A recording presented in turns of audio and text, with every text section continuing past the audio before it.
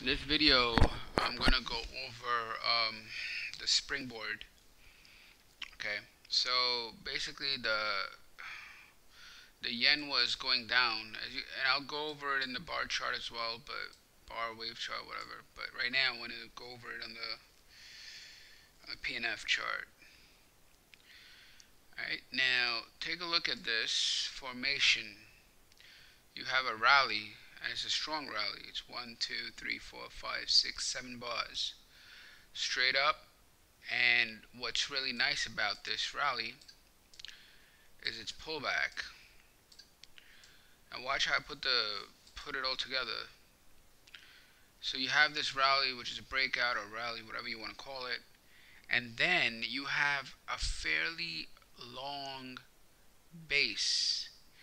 You imagine a base being attached to a rally, okay? Almost like a barrel to a gun, all right? Like a long barrel to a gun, like a shotgun barrel, long one. And that's what it looks like. So Wyckoff called this the springboard. It looks like a shotgun. Look at it, looks just like a shotgun. Remember, it has a big base attached to a rally. Alright, this is very important. Why? Because the potential, the concept of the potential in a point figure came from, as he described it, ballistics. Where he said that in the science of ballistics, the longer the barrel, the bigger the move. Because the longer the barrel, the more amount of time like the gases build up in the barrel and then shoot out the projectile. And so the longer the barrel, the bigger the higher the projectile, or the further it goes. And that's what he likened the base to. So this springboard here, you have a rally and you have a fairly long base. The other thing is it should be narrow, or it should be coming to like a triangle type formation where it's getting narrow. Alright, this is already very narrow. So what you have here is like a rally and a narrow base, but it's a long base. And it really tightens, meaning it hinges here. The other thing you want to do is look at the volume in that little base, and you're going to see it has a very classic pattern where the rally has a lot of volume, and the base within that rally, or the consolidation after that rally, starts, the volume starts going down. And you can see over here these 3 bars are indicative of that. Okay, so it's a rally and then there's a long base. In a bar chart, imagine like 3 bars up that are big, long, thrusting bars, and then like a ABC, or that protracted consolidation, but a long one with a lot of bars. A lot of bars in the pullback, but that doesn't really break the low of the rally. It kind of just looks like it's a long consolidation attached to a strong rally. So this is the rally or breakout, and you have a long barrel with low volume on the pullback, and that creates the springboard formation.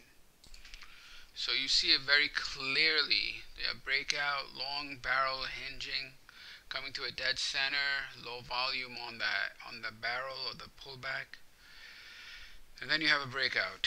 So that's how it looks on a point figure chart. Let's see the similar indications on a bar chart. So I'm going to bring the bar chart up. You can see that it has a strong rally here in 27,000. Strong rally up, and then it pulls back. Now what are the key features? Is that it consolidates, consolidates, consolidates, consolidates. See that? Down, down, down. So it consolidates for a long period of time. It has higher lows, right? From here to here to here to here. It has higher lows. And on the last two, like over here, you have high volume up. Now Now I'm looking for low volume pullbacks after the high volume up. So I know that this looks like a low volume retest, but that's just, I mean, you just have to know how to read volume. You're looking for a high volume, then it has low volume pullback and another low volume pullback. So you can see this very apparent on the wave volume over here, where the down volumes are going from this to this to this to this. You see them decreasing. You see that? The selling pressure decreasing from here to here to here to here. It's not increasing, it's decreasing. So it has a very classic type of feel where the volume is decreasing on the pullbacks, higher lows, decreasing volume, rally in the background, and a prolonged consolidation. Not a simple consolidation, which is your typical one pullback or two pullback correction, that ABC type. But this is like multiple, and then what happens is it finally comes to a dead center. It comes to, I don't want to call it triangle, because if you just mark triangles, they're going to fail.